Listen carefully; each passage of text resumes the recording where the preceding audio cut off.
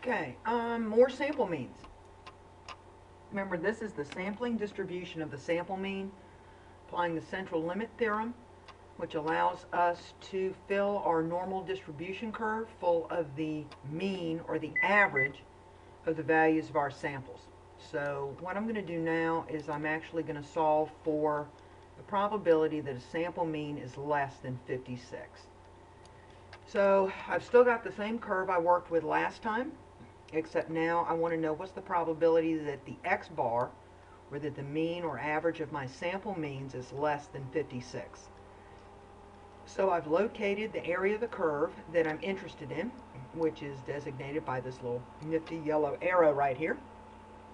And I'm simply going to apply that revised or new and improved version of the z-score, where I use x bar instead of x, and I make this adjustment in the denominator using the standard error of the mean in order to calculate a z-value. So let's roll with a little bit of quick math. So, magic, isn't it? Let's see. I substituted in everything I needed into my z-score formula, where I said x bar was 56, the mean we still know was 60. This is basically the same denominator. My 12 standard deviation divided by the square root of my sample size of 9 gave me a z-score of 1.00. I went to my normal distribution table.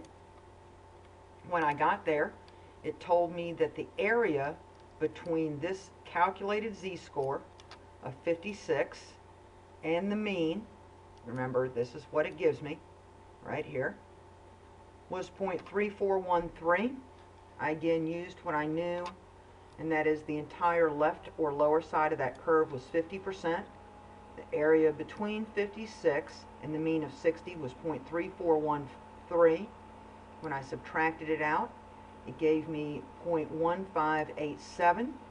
Fundamentally, what that simply tells me is that the probability that the sample mean is less than 56 is simply right here. Whoops. 0.1587 or 15.87%.